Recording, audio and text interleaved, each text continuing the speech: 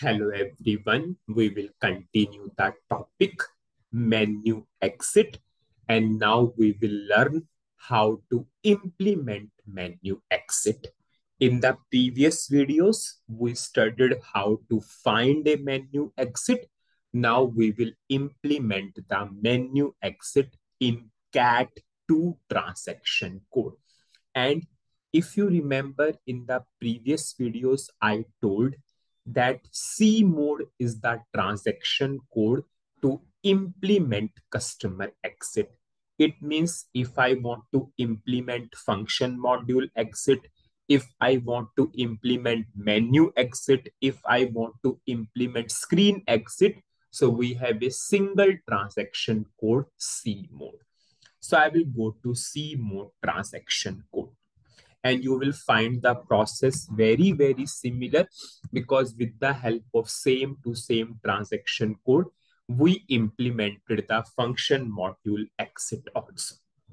Now, I after going to C mode transaction code, but the next thing you have to do, you have to give a project name. So I'm implementing menu exit. So I will give suppose ZM exit, and I will give the serial number. I'll click on to create button. I will give the short description, project for menu exit, and we are going for which transaction code? CAT2. Suppose I'm giving a meaningful description. After that, you have to click on to which particular tab, which particular button, and enhancement assignment button. During implementing function module exit also, we did the same to same thing. So I will click on to enhancement assignment tab, and I will save this.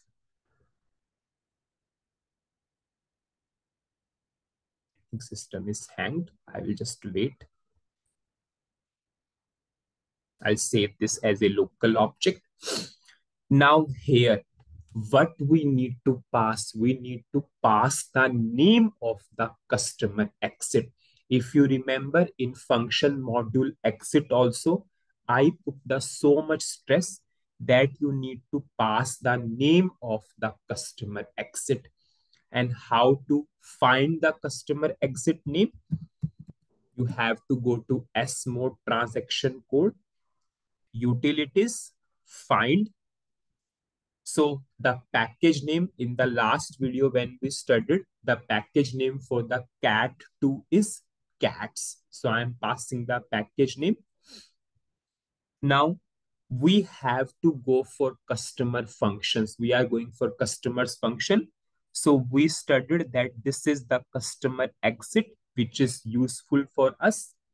When we double click, we have function module exit and we have menu exit. So we will pass the name of this customer exit. And I will press enter. Now, after that, we need to click on to components tab. Whenever you will click on to components tab, whatever the function module exit, whatever the menu exit, whatever the screen exit are available in this customer exit, all will appear into components tab. I will go to components tab and I will save. Now you can see one function module exit and 6 menu exits are automatically appearing. Just compare it. Is it same to same? If I'm going to this customer exit, we have one function module exit, one function module exit. We have 6 menu exits, 1, 2, 3, 4, 5, 6. Do we have 6 menu exits? Yes, we have 6 menu exits. So whenever you clicked onto the components tab, it is showing you all the menu exits available. Now, out of all these menu exits, which menu exit we have to implement? If I will go for our requirement and show you again, I'm going to CAT2. We want a button in this, we want a button. We want a button. If you remember, we went to system status. We checked the GUI status. We went to menu bar, and plus CU6 and plus CU7, they are the part of go-to. It means we have to implement which menu exit, plus CU6, or we can go for plus CU7. As of now, we are only going for one menu item, approved timesheet. So we can go for plus CU6 or we can go for plus CU7. It's your wish, whatever you want to go. Suppose if we want to go for one more menu item, then we can implement both. We can implement plus CU6 and plus CU7 both. As of now, we are only going for one menu item. So suppose I will implement plus CU6. So what is the next step? You have to double click on required menu exit. So I'll go to change mode. I will double click on plus CU6. Now we will provide the required information. Suppose I'm giving the function text approve timesheet. Now we have to choose a icon. You all know everything has an icon. Suppose we have a save button, we have an icon. We have a syntax button, we have an icon. We have a activation button, we have an icon. So icon is most important. So I will choose the icon through F4 help, and I will take a meaningful icon. Suppose I'm saying approve. Okay, this icon is good. I'll choose this icon. Suppose I'm passing the icon text same to same. I'm going for information text same to same.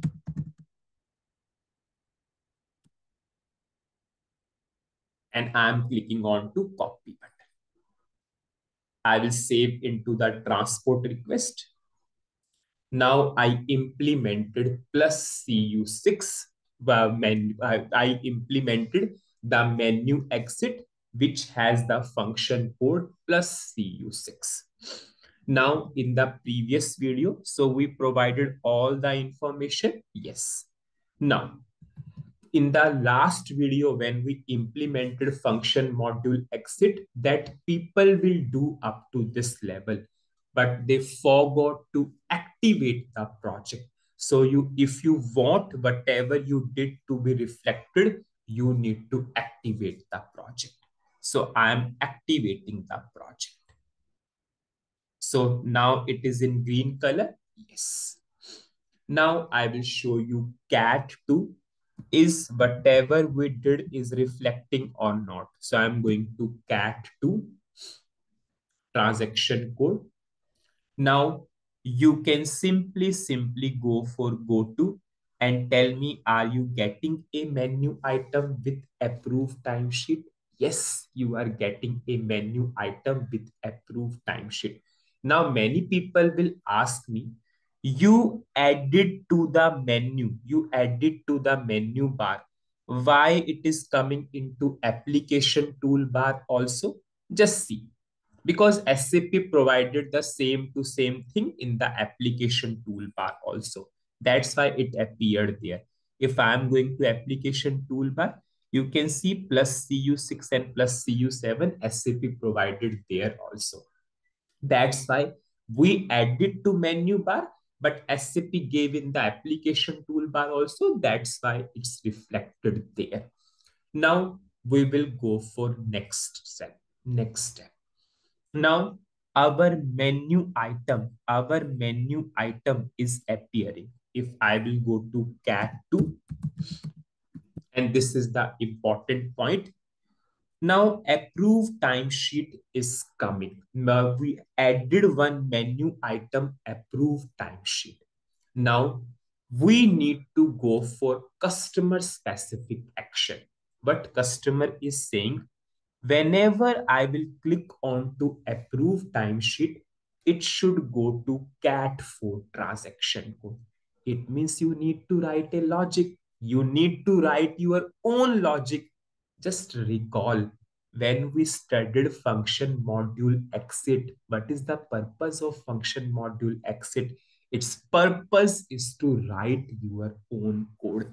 So function module exit is the most important one. See, we implemented menu exit. Our menu item is coming there.